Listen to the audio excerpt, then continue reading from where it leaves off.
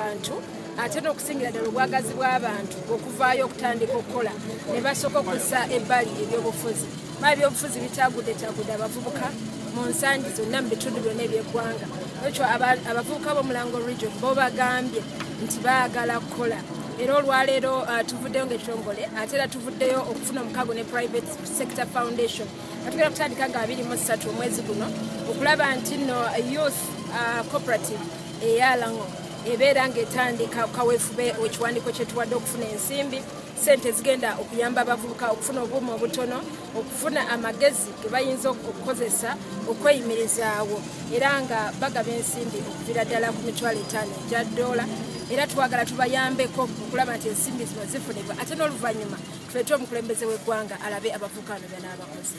Ebitundu ebisinga obungi bibaddemu okwemulugunya nti abakulembeze b'amadistricts babadde bakozesa bubi ssente z'abavubuka ng'abamu nga bazeeko.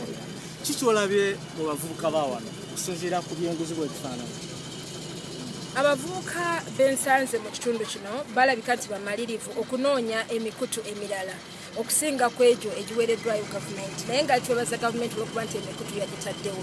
Ensimbi z'abavubuka mu disitulikiti ezisinga zibuzaabuziddwa abazigaba abasembayo wansi naddala ba community development officers abatambuza abaana bavubuka ne babagamba tewali foomu genda ddayo komawo aye ne weesanga nti babawadde ssente entono okusinziira ku ezo ze bawandiika ku lupapula aye ne bababanja guli omuwendo omunene. Bano abalango bavuddeyo gamba nti fe tulina ekibiina tulina bye twagala okukola tugulira amakubo tulabe nti nno tusobola okugaziya ku nsawo yaffe. Naye n'abo abadde babba ensimbi z'abavubuka eyo tujja era kalisoliso wa gavumenti yatandise okunoonyereza naddala ku Lubaga division n'ebitundu ebirala omuli abakungu abeezibika ensimbi z'abavubuka. Yeah, in terms of how you've seen the youth in Lango sub-region struggling to make a living through the government programs and on their own initiative, what have you got to learn from them? Certainly, I'm humbled and privileged to be here. I'm not surprised though, because I've read a lot and happened to research a lot about the Lango region. I know who they are. I know their hearts. They are so faithful and committed. So all I came to do is to prove what I've been hearing for the past generations. And I have no reservations to believe that the program I've come with, which is under a partnership with Private Sector Foundation, to ensure that we secure immediate funding for the youth in Lango region, who have convened together in their umbrella body called the Lango Youth Cooperative Union, can kickstart micro-scale programs to help them earn a living, to be able to survive, to be able to transport themselves, heal themselves when they are sick, marry if they want to. So that's the reason I'm here, and I will not leave until that is achieved. Honorable, other districts will be nearly complained of corruption. District leaders embezzling youth livelihood money grants, and the youth end up really just being used, but they have not got the money.